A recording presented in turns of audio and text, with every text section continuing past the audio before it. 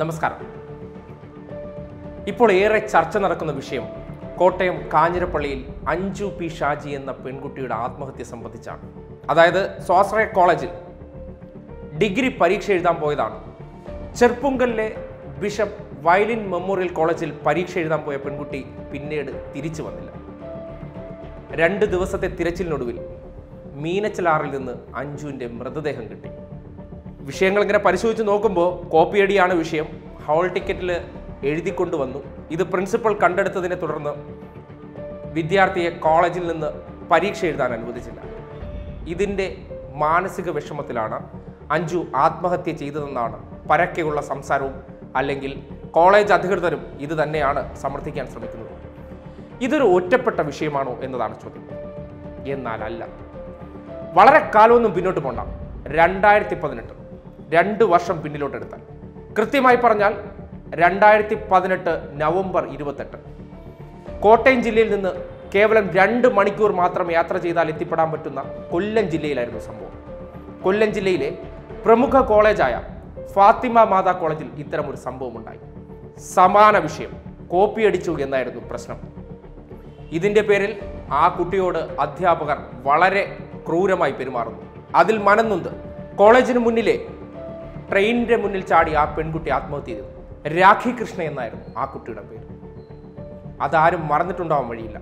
അപ്പോൾ കാഞ്ഞിരപ്പള്ളിയിലുണ്ടായത് ഒറ്റപ്പെട്ട സംഭവമല്ല, സമാനമാണ്. നമ്മുടെ കോളേജ് വിദ്യാഭ്യാസ രംഗത്ത് ഇത്തരം സംഭവങ്ങൾ ഇടയ്ക്കിടെ ആവർത്തിക്കപ്പെടുന്ന സാഹചര്യമുണ്ട്. എന്തുകൊണ്ട് ഇത് സംഭവിക്കുന്നു? കൃത്യമായി പരിശോധിക്കേണ്ടതല്ലേ? ഇത്തരം ഉത്തരവാദിത്തമില്ലാത്ത മാനേജ്മെന്റുകളും അവരുടെ ധാർഷ്ട്യവുമാണ് ഇതിന് പിന്നിലെന്ന് പറയേണ്ടി വരും. അഞ്ജു ആത്മഹത്യ ചെയ്യേണ്ടി വന്ന സംഭവത്തിലും വിഷയം സമാനമാണ്. മാനേജ്മെന്റുകളുടെ ധാർഷ്ട്യം തന്നെയാണ്. ചെർപ്പുങ്കലിലെ ഈ BVM കോളേജിൽ പരീക്ഷ എഴുതിയതിനു ശേഷം കാണാതായ ഈ പെൺകുട്ടിയെക്കുറിച്ച് 24 മണിക്കൂറോളം ഈ കോളേജ് അധികൃതർക്ക് യാതൊരു ബന്ധവുമില്ല, അന്വേഷിച്ചതുമില്ല. ഈ പെൺകുട്ടിയുടെ വീട്ടുകാർ പറയുന്നുണ്ട്, അതായത് ഒരു സഹോദരൻ തന്നെ പറയുന്നുണ്ട്, പെൺകുട്ടിയെ കാണാതായതിനു ശേഷം കോളേജിൽ ബന്ധപ്പെട്ടപ്പോൾ ഈ കോളേജിലെ പ്രിൻസിപ്പളായ ജോസഫ് ഞാറയ്ക്കൽ എന്ന വ്യക്തിയുടെ ഭാഗത്ത് നിന്ന് വളരെ മോശമായിട്ടുള്ള പ്രതികരണം ഉണ്ടായിരുന്നു. അത് എന്ത് സംബന്ധിച്ചാണെന്ന് ചോദിച്ചാൽ, 2 ദിവസം മുന്നേ ഏതോ പെൺകുട്ടി ആ കോളേജിൽ നിന്ന് ആരോടൊപ്പം ഒളിച്ചോടിയ ഒരു സംഭവം ഉണ്ടായിട്ടുണ്ട്, നിങ്ങൾ ആദ്യം അതിനെ പോയി കണ്ടുപിടിക്കൂ എന്ന തരത്തിലുള്ള മറുപടി ഒരു പ്രിൻസിപ്പളിന്റെ ഭാഗത്തു നിന്നുണ്ടായി. ഞാൻ ചൂണ്ടിക്കാട്ടിയ 2 സംഭവങ്ങൾ ഉണ്ടായത് 2 ജില്ലകളിലെ 2 ക്രിസ്ത്യൻ മാനേജ്മെന്റുകൾ ഭരിക്കുന്ന കോളേജ് അല്ലെങ്കിൽ നടത്തുന്ന കോളേജിലാണ് ഈ 2 സംഭവങ്ങളും ഉണ്ടായത്. ഈ 2 സംഭവങ്ങളും പരിശോധിച്ചാൽ ഉണ്ടാകുന്നത് ചിലയിടങ്ങളിലെങ്കിലും അധ്യാപകരുടെ ഗുരുതരമായ വീഴ്ചയുണ്ട്. ഒരിക്കലും അതിനെ തിരുത്തി പറയാൻ കഴിയില്ല. കാരണം ഈ പെൺകുട്ടി പരീക്ഷ എഴുതുന്ന ഹാളിന്റെ CCTV ദൃശ്യങ്ങൾ കോളേജ് അധികൃതർ പുറത്തുവിട്ടിരുന്നു. ഈ പെൺകുട്ടിയുടെ കൈവശം നിന്ന് ചോദ്യപേപ്പർ ഉൾപ്പെടെ വാങ്ങിക്കൊണ്ടു പോകുന്നു, അവിടെ ഇരുത്തിയിരിക്കുന്നു, 3/4 മണിക്കൂറിന് ശേഷം പുറത്തിറങ്ങി പോകുന്നു. എങ്ങോട്ടാണ് പോയതെന്ന് കോളേജ് അധികൃതർക്കോ ആർക്കും അറിയില്ല. ഒരു കോളേജാണ്, പരീക്ഷ നടക്കുന്ന സമയമാണ്, കോമ്പൗണ്ടിൽ പ്രവേശിച്ചു കഴിഞ്ഞാൽ പിന്നെ ഗേറ്റ് ക്ലോസ് ചെയ്യുന്ന പതിവുണ്ട്. ആർക്കും കയറി മേയാൻ പറ്റുന്ന ഒരു അവസരമല്ല. അപ്പോൾ ഈ പെൺകുട്ടി പുറത്തിറങ്ങി പോകുന്നത് സംബന്ധിച്ച് ആരും നോക്കിയില്ലെന്നാണ്, അതുകൊണ്ട് ഞങ്ങളും അതിനെക്കുറിച്ച് അന്വേഷിച്ചില്ല എന്നാണ് കോളേജ് അധികൃതർ പറയുന്നത്. എത്ര ഉത്തരവാദിത്തമുള്ള വിശദീകരണം! നിങ്ങൾ മനസ്സിലാക്കുക, നിങ്ങളുടെ കോളേജിലുണ്ടായ ഒരു സംഭവം, ആ കോളേജിൽ ഒരു ഇൻസിഡന്റ് ഉണ്ടാവുന്നു, ഇത്തരത്തിൽ കോപ്പി അടിച്ചതെങ്കിൽ കോപ്പി അടിച്ചത്, അതിന് പിടിച്ചൊരു പെൺകുട്ടി, അതിന്റെ നടപടിക്രമങ്ങൾ പൂർത്തിയാക്കേണ്ടതിന്റെ ഉത്തരവാദിത്തം ആർക്കാണ്? ഇത്രയും കുട്ടികളുടെ ഇടയിൽ ഒരു പെൺകുട്ടി അപമാനിക്കപ്പെടുമ്പോൾ ഉണ്ടാകുന്ന മാനസികാവസ്ഥയെക്കുറിച്ച് ചിന്തിക്കാൻ അവിടെ എത്ര അധ്യാപകർക്ക് കഴിഞ്ഞു? ഇതൊക്കെ സമൂഹത്തിനോട് നിങ്ങൾ മറുപടി പറയണ്ടേ? നിങ്ങൾ അധ്യാപകരാണ്, നിങ്ങൾ വിദ്യാർത്ഥിയുടെ മനസ്സറിഞ്ഞ് പഠിപ്പിക്കേണ്ടവരാണ്, അല്ലാതെ അവരുടെ മനോനില തകർത്ത് വിടേണ്ടവരല്ല. കൊല്ലത്ത് രാഖി കൃഷ്ണ ആത്മഹത്യ ചെയ്യേണ്ടി വന്ന സമാന മനോഭാവം തന്നെയായിരിക്കണം അഞ്ജു ഷാജിക്കും നേരിടേണ്ടി വന്നത്. ഇത്രയും അപമാനിക്കപ്പെട്ട് എങ്ങനെ ഇനി സമൂഹത്തിനെ ഫേസ് ചെയ്യുമെന്നുള്ള ചിന്തയായിരിക്കണം ഒരുപക്ഷെ ആ കുട്ടി ജീവനൊടുക്കാൻ കാരണമായത്. നിങ്ങൾക്ക് വേണമെങ്കിൽ പരിഹരിക്കാമായിരുന്നു. ആ കുട്ടിയെ ഹാൾ ടിക്കറ്റ് മേടിച്ചു കൊണ്ട് പോകുന്നതിനോടൊപ്പം ആ ഉത്തരവാദിത്തമുള്ള പ്രിൻസിപ്പളായിരുന്നെങ്കിൽ, ഒരു പെൺകുട്ടിയാണ്, എത്രത്തോളം മനോധൈര്യം അതിനുണ്ട്, അല്ലെങ്കിൽ പ്രതിസന്ധികളെ അതിജീവിക്കാനുള്ള ശേഷിയുണ്ട് എന്ന് മനസ്സിലാക്കാൻ പറ്റുന്നതാണ് ഉത്തമമായ ഒരു അധ്യാപകന്റെ കഴിവെന്ന് പറയുന്നത്. അല്ലാതെ ലോഹ ധരിച്ചിരുന്നിട്ട് എന്ത് തരത്തിലുള്ള ധാർഷ്ട്യം കാണിക്കലല്ല അധ്യാപനം.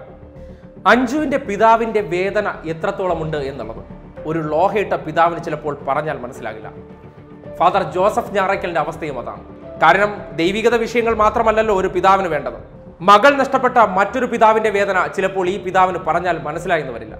കാര്യം അതിന് മനസാക്ഷി വേണം, അല്ലെങ്കിൽ അത്തരമൊരു അവസ്ഥ നിങ്ങൾക്ക് വരണം, എന്നാലേ നിങ്ങൾക്ക് മനസ്സിലാകത്തുള്ളൂ. നിങ്ങൾ ആ കുട്ടിയോട് ചെയ്തത് കൊടും ക്രൂരത തന്നെയാണ്, മനുഷ്യത്വമില്ലാത്ത പരിപാടി തന്നെയാണ്. പല ക്രിസ്ത്യൻ മാനേജ്മെന്റുകൾക്കെതിരെയും ഇത്തരത്തിലുള്ള പരാതി വ്യാപകമായി കേൾക്കാറുണ്ട്. ഡിസിപ്ലിൻ എന്നാണ് പറയുന്ന ന്യായം. ഇവിടെ എല്ലാത്തിനും ഡിസിപ്ലിൻ വേണമെന്നുള്ളത്. നിങ്ങൾ രക്ഷിതാക്കളോട് പോലും വളരെ മോശമായി പെരുമാറുന്ന സാഹചര്യമുണ്ട്. പല രക്ഷിതാക്കളോടും സംസാരിക്കേണ്ട സാഹചര്യം ഉണ്ടായപ്പോൾ അതിനെക്കുറിച്ച് മനസ്സിലാക്കാൻ സാധിച്ചു. ഒരു പക്ഷേ അവർ പറയുന്നത് കേൾക്കില്ല, നിങ്ങൾ പറയുന്നത് കേട്ടിട്ട് പൊയ്ക്കൊള്ളണം. നിങ്ങൾ എന്തെങ്കിലും ഔദാര്യമാണോ ഈ വരുന്ന രക്ഷിതാക്കൾക്കോ വിദ്യാർത്ഥികൾക്കോ കൊടുക്കുന്നത്? ആണോ? നിങ്ങൾ ആലോചിക്കുക, നിങ്ങൾ വിദ്യാഭ്യാസം എന്ന ബിസിനസ്സാണ് ഈ സമൂഹത്തിൽ ചെയ്യുന്നത്, അല്ലാതെ സാമൂഹിക നന്മയ്ക്ക് വേണ്ടിയുള്ള പ്രവൃത്തിയല്ല. അപ്പോൾ നിങ്ങളുടെ മുന്നിലേക്ക് വരുന്നവർ നിങ്ങൾക്ക് പണം അടച്ചതിന് ശേഷം നിങ്ങൾ കൊടുക്കുന്ന സേവനം കൈപ്പറ്റാനാണ് വരുന്നത്. അവരോട് കുറച്ച് മാന്യമായൊക്കെ ഇടപെടാം. ഈ പ്രിൻസിപ്പൽ എന്ന പദവിയിലിരിക്കുന്ന ചില കസേരകളിൽ ഇരിക്കുന്നവരുടെ അഹങ്കാരം കാണണം. അവരുടെ വിചാരം ഏതോ ഒരു രാജ്യത്തെ രാജാവാണ് ഇവരെന്നുള്ളതാണ്. ആ ഇരിക്കുന്നത് സിംഹാസനമാണെന്നാണ്. വരുന്നവരെ എന്തിന്റെ പേരിലായാലും താറടിച്ച് വിടുക എന്നുള്ളതാണ്. എവിടത്തെ ന്യായമാണത്? ഇത് കേരളമാണ് മാഷേ. നിങ്ങളോട് പറയാനുള്ള ഒരു ഏറ്റവും വലിയ കാര്യം, ഈ നാട്ടിൽ ഇനി രാഖി കൃഷ്ണമാരും അഞ്ചുമാരും ഉണ്ടാകാൻ പാടില്ല. അതിന് ആദ്യപടിയായി ചെയ്യേണ്ടത് ഇവിടുത്തെ മാനേജ്മെന്റുകളെ നിലയ്ക്ക് നിർത്തണമെന്നുള്ള ഉത്തരവാദിത്തമാണ്. തൃശൂർ നെഹ്റു കോളേജിലും സമാന സംഭവം ഉണ്ടായി. ജിഷ്ണു എന്ന വിദ്യാർത്ഥി ആത്മഹത്യ ചെയ്തു. ഇത്തരത്തിലുള്ള സംഭവങ്ങൾ സമൂഹത്തിൽ നിരന്തരം ആവർത്തിക്കപ്പെടുമ്പോഴും അതിനെ നിയന്ത്രണ വിധേയമാക്കാൻ ഒരു തരത്തിലുള്ള ഇടപെടലുകളും നടക്കുന്നില്ല. അല്ലെങ്കിൽ ഈ വിഷയത്തെ ഉൾക്കൊണ്ടുകൊണ്ട് ഇവിടുത്തെ സർക്കാരുകളും ഈ വിഷയത്തിൽ ഇടപെടലുകൾ നടത്തുന്നില്ല. കാര്യം അവിശുദ്ധ ബന്ധമാണെന്ന് എല്ലാവർക്കും കൃത്യമായിട്ട് അറിയാം. മാനേജ്മെന്റുകൾ എത്രത്തോളം പണം ഒഴുക്കി കൊടുക്കുന്നുണ്ട് എന്നുള്ള യാഥാർത്ഥ്യം ഇവിടുത്തെ എല്ലാ പേർക്കും അറിയാം. പക്ഷെ ആരും കണ്ടിട്ടില്ലാത്തതുകൊണ്ട് പറയുന്നില്ല എന്ന് മാത്രം. ഇത്തരം അഞ്ചുമാർ ഇനി ഈ സമൂഹത്തിൽ ഉണ്ടാകാൻ പാടില്ല. കാര്യം അത് കാലഘട്ടത്തിന്റെ ആവശ്യമാണ്.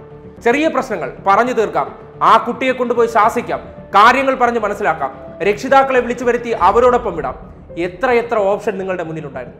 അപ്പോൾ അത് മനസ്സിലാക്കുന്നത് നിങ്ങൾക്കൊരു വിദ്യാർത്ഥിയുടെ ജീവനൊന്നും ഒരു വലിയ സംഭവമൊന്നുമല്ല. പോണത് പോയി തൊലയട്ടെ എന്നുള്ള മനോഭാവമാണ്. നിങ്ങളെയൊക്കെ എങ്ങനെ അധ്യാപകർ എന്ന് വിളിക്കാൻ കഴിയും? നിങ്ങളെയൊന്നും ഒരിക്കലും ആ പദവിയിൽ കാണാൻ കഴിയില്ല. മനുഷ്യത്വമില്ലാത്ത കുറെ വർഗം ആ ഗണത്തിൽ മാത്രമേ നിങ്ങളെ പെടുത്താൻ കഴിയൂ. കാര്യം നിങ്ങളുടെ കോളേജിന്റെ പേര് നിലനിർത്താൻ കുറെ വിശദീകരണങ്ങളും ന്യായങ്ങളും നിങ്ങൾ പറയുന്നുണ്ട്. ഇതൊക്കെ എത്രത്തോളം ശരിയാണെന്ന് നിങ്ങൾ നിങ്ങളുടെ മനസാക്ഷിയോട് ചോദിച്ചാൽ മതി.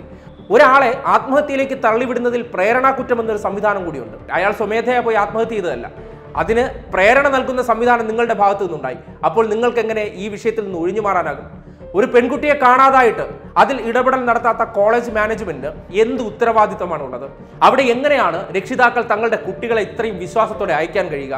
അവരിപ്പോൾ പറയുന്ന ഒരു ന്യായമുണ്ട്, പാരലൽ കോളേജിലെ വിദ്യാർത്ഥിയാണ്, ഒരുപാട് പേർ ഇവിടെ വന്ന് പരീക്ഷ എഴുതിയിട്ട് പോകാറുണ്ട്, അതുകൊണ്ട് ഞങ്ങൾ ഇവരുടെ ആരുടെയും കാര്യങ്ങൾ ശ്രദ്ധിക്കാറില്ല എന്നുള്ളത്. പക്ഷേ നിങ്ങൾ ആ കുട്ടിയെ കോപ്പി അടിച്ചതിന് പിടിച്ചെങ്കിൽ അതിൻ്റെ നടപടിക്രമങ്ങൾ പൂർത്തിയാക്കാൻ നിങ്ങൾക്ക് ഉത്തരവാദിത്തമുണ്ട്. അതുപോലും നിങ്ങൾ പൂർത്തീകരിച്ചിട്ടില്ല. നിങ്ങളുടെ കയ്യിൽ നിന്ന് പോലീസ് സംവിധാനങ്ങൾ പോലും നിങ്ങൾ പ്രദർശിപ്പിക്കുമ്പോൾ പോലും ആ ഹാൾ ടിക്കറ്റ് പിടിച്ചെടുത്തിട്ടില്ല. ഇത്തരത്തിൽ അന്വേഷണം പോലും നിങ്ങൾ നിയന്ത്രിക്കുന്ന ഒരു സാഹചര്യമുണ്ട് എന്ന് പൊതുവെ ജനങ്ങൾ അഭിപ്രായപ്പെടുന്നുണ്ട്. അത് പൂർണ്ണമായി കള്ളമാണെന്ന് പറഞ്ഞ് തള്ളിക്കളയാനും കഴിയില്ല. ഈ വിഷയത്തിൽ അഞ്ജുവിന് നീതി കിട്ടേണ്ടതുണ്ട്. അങ്ങനെ ഒരു പിതാവിന്റെ കണ്ണീർ ഈ സമൂഹം കാണാതെ പോകണമെന്ന് നിങ്ങൾക്ക് വാശി പിടിക്കാനാകില്ല. ഒരുപക്ഷെ നിങ്ങൾ അങ്ങനെ വാശി പിടിക്കുകയാണെങ്കിൽ ഈ കുട്ടിയുടെ പിതാവിന് നീതി ലഭിക്കണമെന്ന് ഈ സമൂഹത്തിനും വാശി പിടിക്കേണ്ടി വരും. ചിലപ്പോൾ നിങ്ങളുടെ അധികാര കേന്ദ്രങ്ങളിലെ ബന്ധം ഉപയോഗിച്ച് നിങ്ങൾക്ക് ഇത് ഒതുക്കി തീർക്കാൻ കഴിയും. റിപ്പോർട്ടുകൾ പോലും നിങ്ങൾക്ക് അനുസൃതമായി എഴുതി വാങ്ങിക്കാനും കഴിയും.